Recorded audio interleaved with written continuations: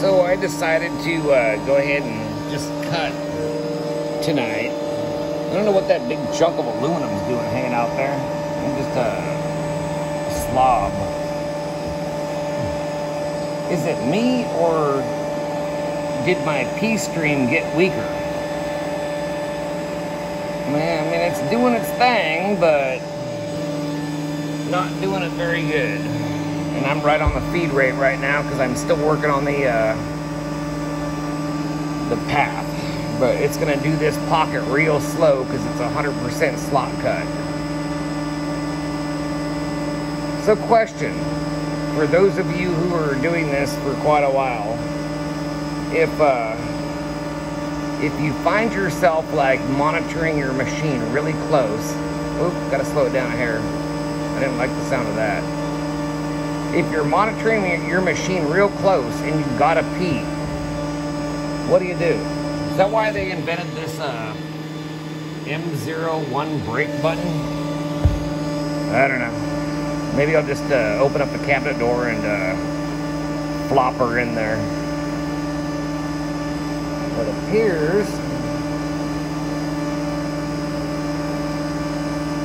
I hate flood coolant. I mean, it's good, but it's bad. I can't really see what's going on in there. Hell, I could have a busted end mill right now and not even know about it. But look at that weak stream. What is wrong with that? Do all these machines just, like, trickle?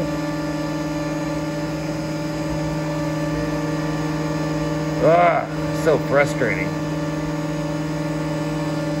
And we're all getting up there in age. I guess we gotta probably deal with this sooner or later anyway. Slow it down to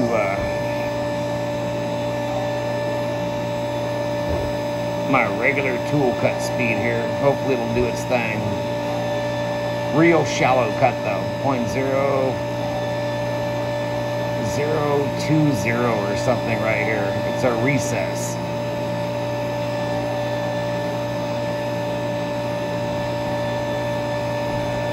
And so far, my coolant on, coolant off seems to work.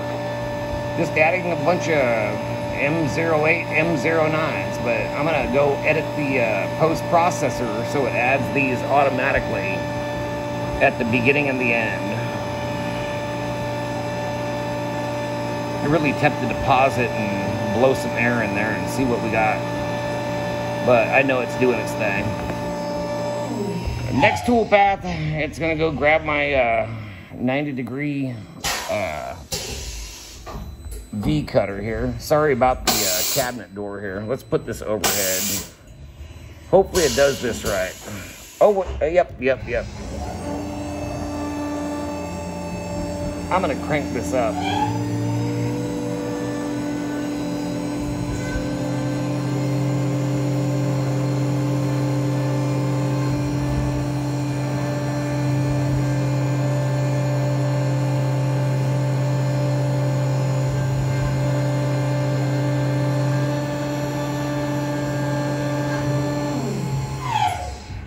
It's actually doing something that I should have raised the RPMs up. I'm going to end up crunching the tip off of that 90 degree. I just forgot to raise the RPMs up.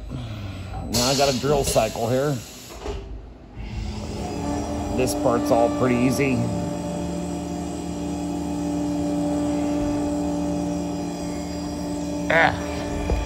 May have to start adding some camera footage from the GoPro I got in the cabinet.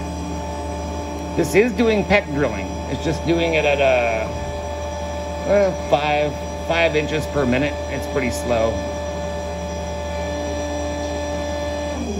Hopefully that worked. And then again, we got the coolant going. It's turning on and off the correct way. Just adding a bunch of M08s, M09s in the right place on your G code.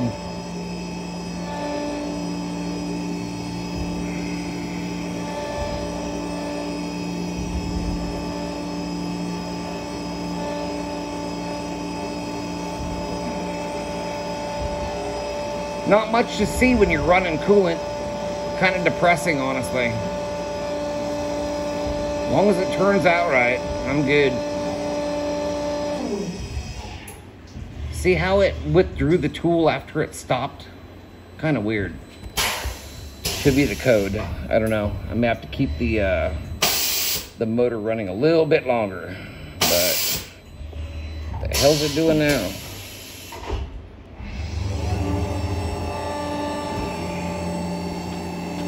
Oh, yep, little chamfer. I'm just gonna do a couple holes here real quick.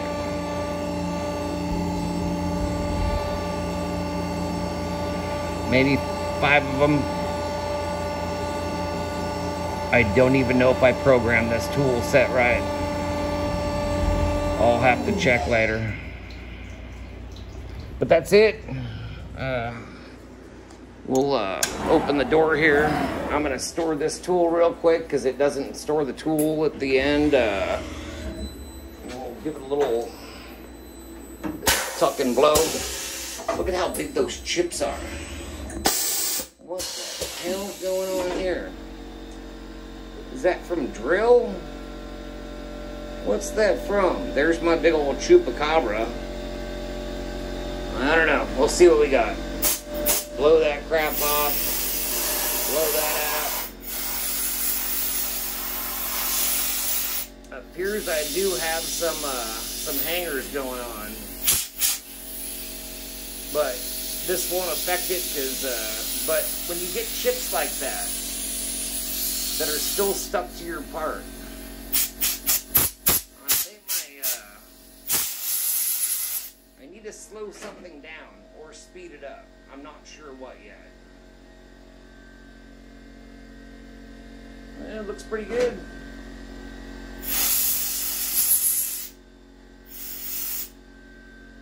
There we go. It's amazing how it gets this this finish, and yet you can't even feel it with your fingernail. No matter what you do, it's like a prismatic effect, and it's really cool. But yeah, everything looks good. I think I need to chamfer around this part right here, but this is gonna get media blasted at the end, so I'm not too worried about it. Oh crap. I just got my camera all dirty. Chip size looks really good. I'll have to do some minor adjustments as I go, but there are my update. Seems to be making parts. As long as I don't change zero and just align the edge, I think we're good. Yeah. Now this is why I bought a Tormach. I'm finally happy, except for this mess. Ugh. I need to do something about this. I think I need to add more coolant. I don't know why this coolant flow is not doing its thing though. I have no clue.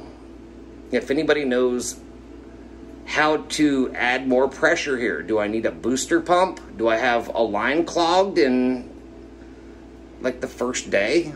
I don't know. I don't know what's going on with that. It's really weak. I'm pretty sure it was stronger to begin with, but maybe, then again, I've slept since then, so we'll flip it over. I'll do side 2, and we'll see what we got. Have a good night.